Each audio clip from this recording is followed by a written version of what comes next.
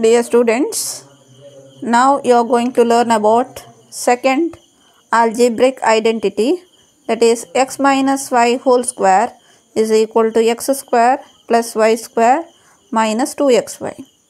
Let us see how x minus y whole square equal to x square plus y square minus 2xy.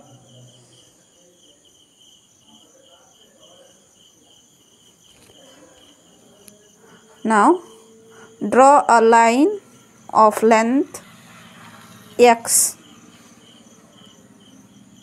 This is a line of length x.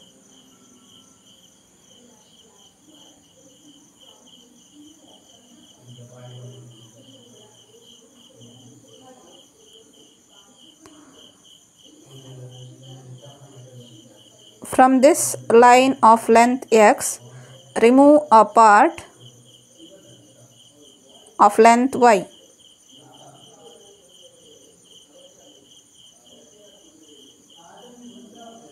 So what about the length of the line remaining?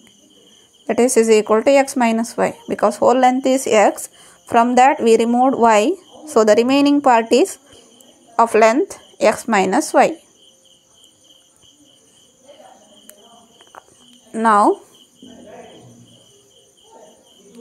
make a square with side of length x. This length is equal to x, that is x minus y plus y is equal to x.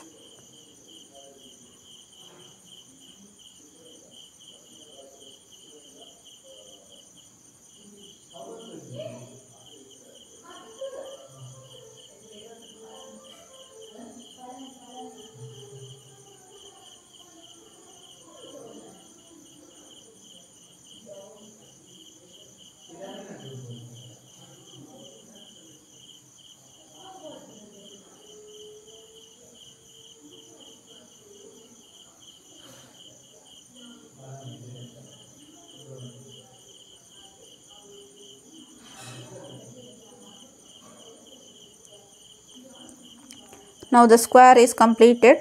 This is a square of side length x. Now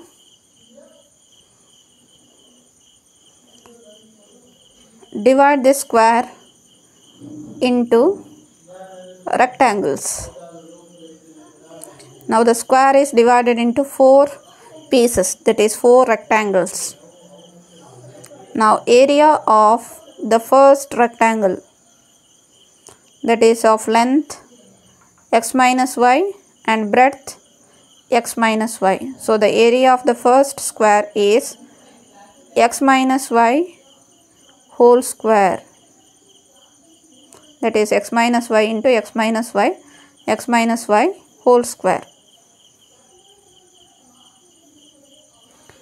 Now look at the second rectangle. Here this rectangle is of length y and breadth x minus y. So the area is x minus y into y, that is length into breadth. Go for the third rectangle, that is of length x minus y and breadth y. So area is x minus y into y. Now the fourth rectangle, length y, breadth y, so the area is y into y, that is y square. Now x minus y whole square is equal to get the square of area x minus y whole square equal to get the area of the first square, we have to remove second, third and fourth part from the bigger square. Bigger square is having area x square minus 2 times of x minus y into y minus y square. So x square minus 2y into x, that is minus 2xy minus 2y into minus y, that is plus 2y square minus y square. So x square minus 2xy plus 2y square minus y square, that becomes plus y square. So x minus y whole square is equal to x square minus 2xy plus y square.